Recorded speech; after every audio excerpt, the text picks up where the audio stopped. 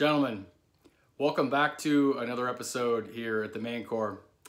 For today's video, we're going to be covering a topic around putting your needs and your priorities first, and why that is essential to getting what you want in life, in success, relationships, business, or otherwise. So if you are new here, the Main Core is a community built for men that are digging to their core to find out who it is that they really are, what it is that they really want, and who it is that they really want to become. Please join the community by subscribing today. Click the bell to be notified for future videos and help us to build better men for the future. So again, as I mentioned at the top of the video, today's topic is going to be around making your needs a priority in getting what you want and getting where you want to go in life. Now, I, for one, have always been, guilty of being the nice guy. And I've struggled to really make my needs a priority for myself. And as a result, or as a consequence of doing that, I've suffered a lot of failures, a lot of rejections, and a lot of misfortune, and just a lot of unhappiness around the fact that I've not prioritized myself over the needs of others. A lot of times what has occurred is, whether it be through social conditioning or just some different things that I experienced as I was growing up. I think it's just common for guys to think that, if I conceal my insecurities, or if I conceal, my intentions by making it look a certain way, by making it look good, and if I present myself in a way that I know to be acceptable to other people, or I'm doing it to gain, with the intention to either gain another's approval or to do it for needs outside of myself, I've done that, by prioritizing external things or others' needs over my own. So I either moved in a direction, I did a certain thing, or I said something. I was motivated with the intention to gain the approval of somebody other than myself. And I think it's very common for a lot of guys to do that. If you look at a lot of the TV and the media and a lot of the things that we're consumed with, especially when we're growing up, it was all about, making things look a certain way, making them appear to be a certain way, and make everything look good, keep up with the Joneses a bit, never reveal, your true intentions. Not really stating or communicating or prioritizing what it is that you want as a man. Now, the thing is that when we do that, most guys, when they kind of start to do that, they're not prepared for the amount of fallout that happens. And that's actually a good thing. So whenever you prioritize and put your needs first, and as I've said before in past videos, when the king eats first, if you treat yourself like the king, and if you're prioritizing your needs, what makes you happy, going after the things that you want, that you desire, and stating with the intention, making that clear without any kind of fear of the consequences or fallout that occurs, like I said, most guys are not ready for that fallout, but it's actually a good thing. And the reason I say that is because what you're doing is you're eliminating all the people that are either going to be, consuming your time, or, not treating you the way that you'd like them to, or they have designs to have their priorities be, have what they want and need be prioritized over what you want or what you need. And by eliminating all those people, when you state what you want and you go after what you want and you put yourself first, you make yourself happy first, you get rid of all the people who would, or the circumstances that would potentially get in the way of actually getting to what you want. So they're all distractions, they're all roadblocks, and you're not doing it for anything other than to just appease or appeal or acquiesce to other people. And it doesn't matter how long or how good you are at doing that, what you'll always be left with is the fact that you didn't please yourself first, and that you didn't, that you did it for an external validation, that you did it for something that was not internal and was not intentioned for you. You'll always be left feeling, having that feeling of falling short of your goal, or, coming up short of feeling fulfilled or going after and getting what you want. You'll never be satisfied when you're prioritizing the needs and the wants of other people. I've been guilty of it.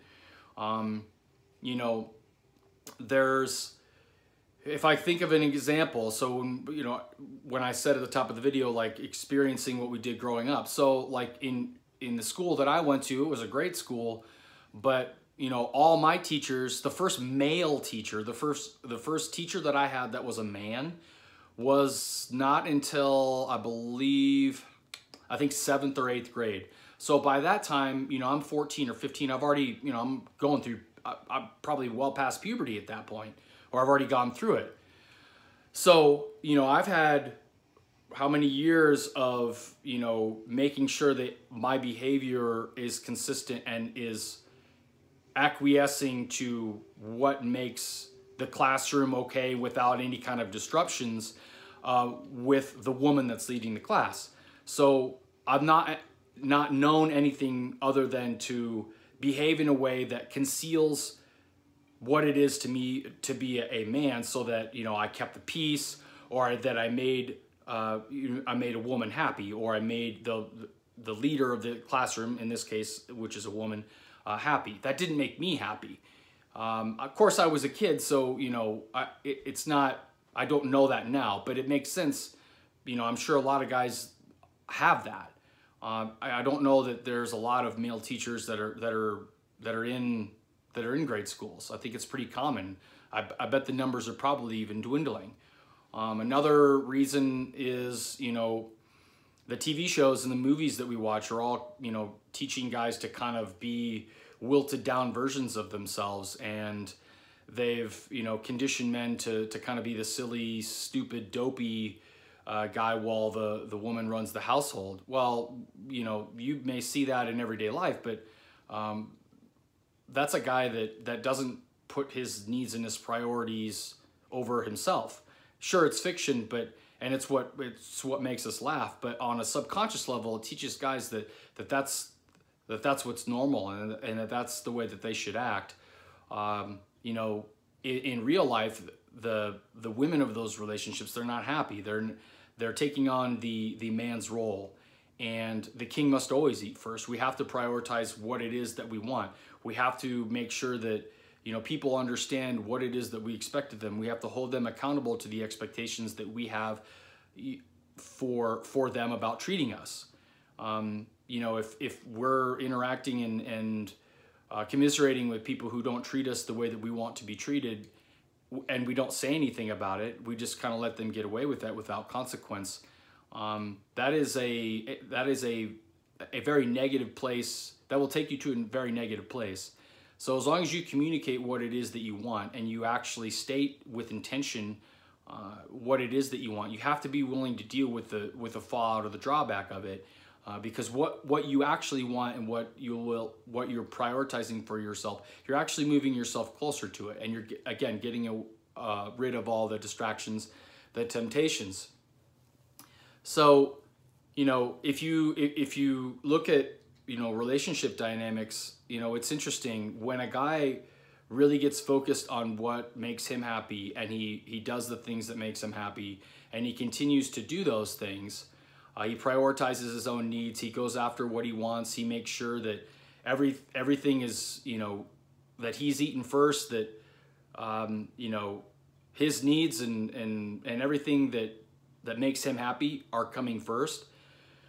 When he does those things, what happens is he tends to attract not only opportunities in business and other relationships, but he tends to draw in a lot more attention from women.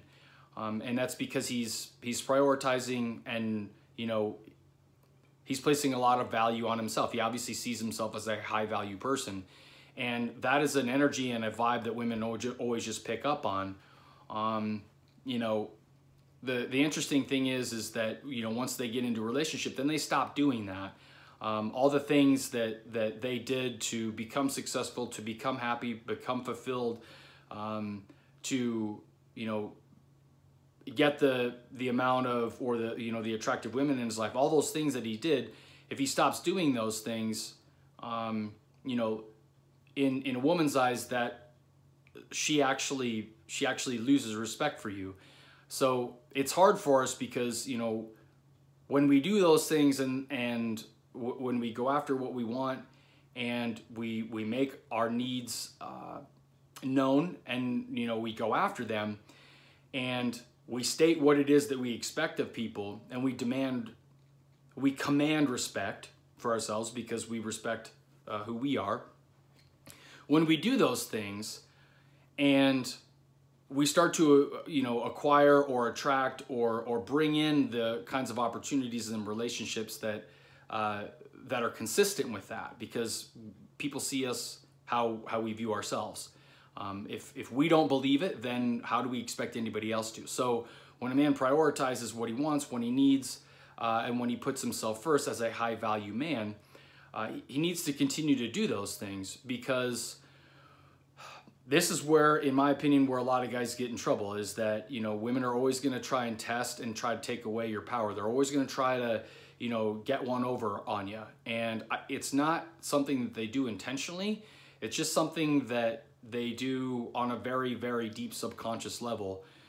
It's not a malicious intent, but it is what's always happening. So, you know, I've been kind of watching and listening to a lot of content that Patrice O'Neill shared, and you can find a lot of his videos and his content about his view on the male and female dynamic, and just kind of where women are coming from, and you know, the operations of what a man should be. I actually really have to agree with a lot of the things that he says, because you know, a man going after and prioritizing himself and going and getting what he wants actually brings up the status and elevates and really propels any woman, regardless of what status that she is.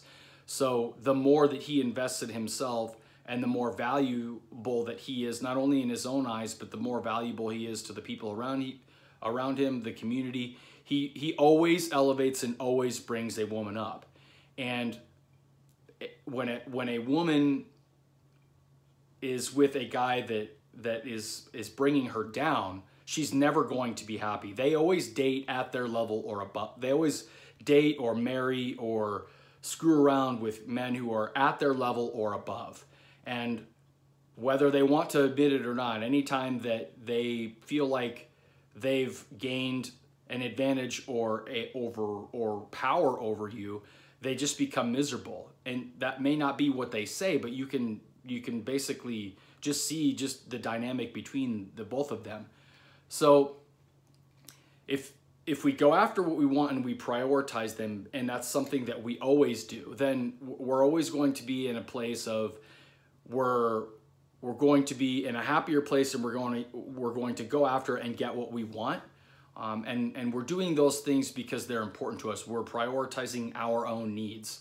And if we do that for a certain amount of time, and then because, you know, a woman protests and is essentially trying to kind of remove that power, then that's going to be seen and going to be viewed by her as an inauthentically representation of who you are. That you were doing all those things because you were trying to, you know, get her or get status or get all these opportunities that you now have. They weren't really true to your core. They weren't really authentic to who you really are as a person and as a man. You just did them for a temporary or a short-term fix.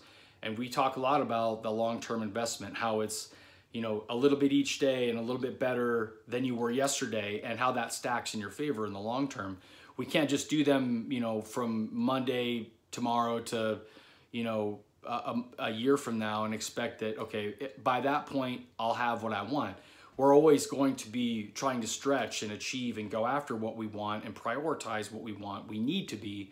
And we'll always be tested, whether that's, you know, in business, whether that's by our families, by our friends, by our peers at work, whether that's, you know, our significant others or a woman that we're dating or seeing or married to. They're always going to try and tear you down and you know, gain an advantage on the power that they see you having.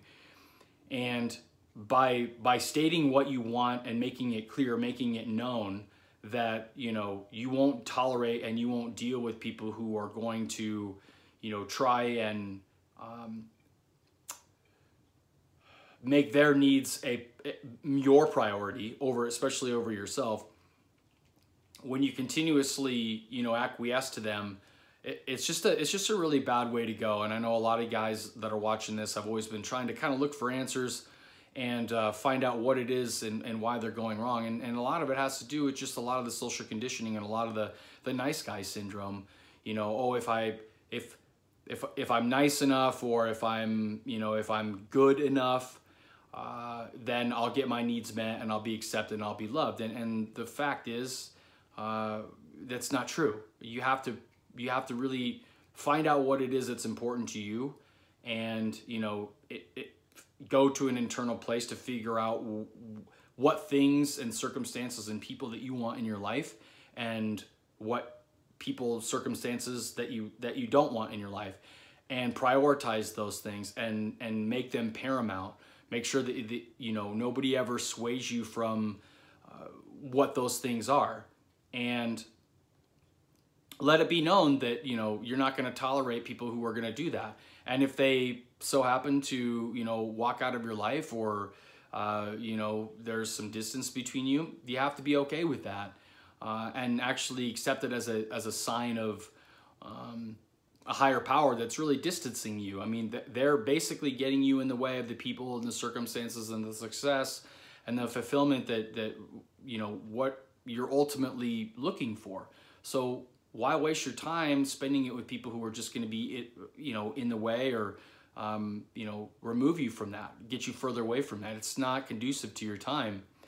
I would always, you know, recommend writing out, you know, what it is that you really want, not only in your career, what you want in your health, what you want financially. You know, make them goals for yourself, and don't just do them on a surface level. You know, spend some time really figuring out what it is at your core, what moves you, what motivates you, what inspires you.